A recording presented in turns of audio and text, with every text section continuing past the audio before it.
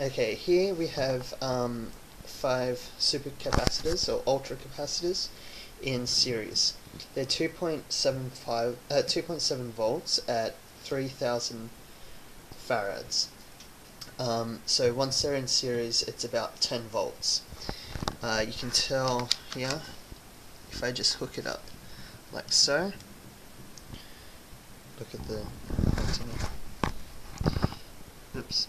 So we're getting 10 volts across the terminals, like this. Okay.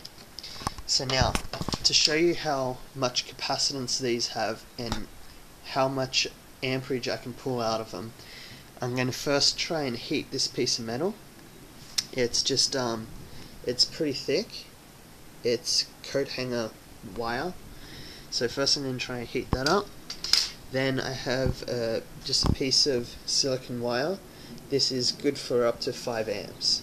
So we'll know if there's more than 5 amps, which I know there's going to be, because I can draw at least 200, 300 amps minimum out of these. So yeah, let's do that. So I'll just hook up negative and positive terminals to these. And next,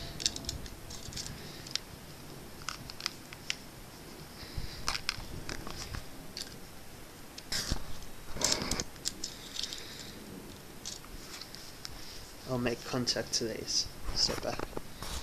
Alright, ready?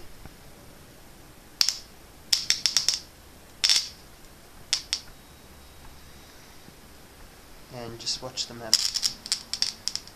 You can see the metal's glowing red hot.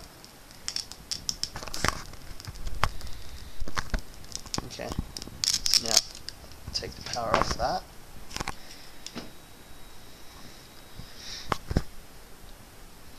It's still glowing red hot. Okay, now if I check the voltage across it, check the voltage here, you can see we still have 6.3 volts left, so still a lot of energy left. Alright, now I will hook up this wire here, and I'll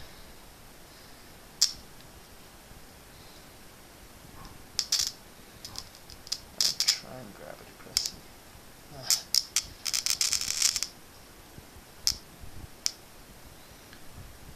So it's actually not, I can't keep a good contact before it starts vaporizing the metal, but you can see it arcing across, and the wire's very hot. Yeah, I can't get it. Oh, there we go.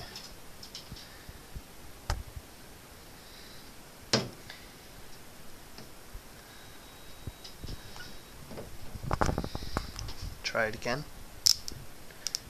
You can see the metal gets very hot and then just vaporizes. So I don't have time to hold it still. And after all that,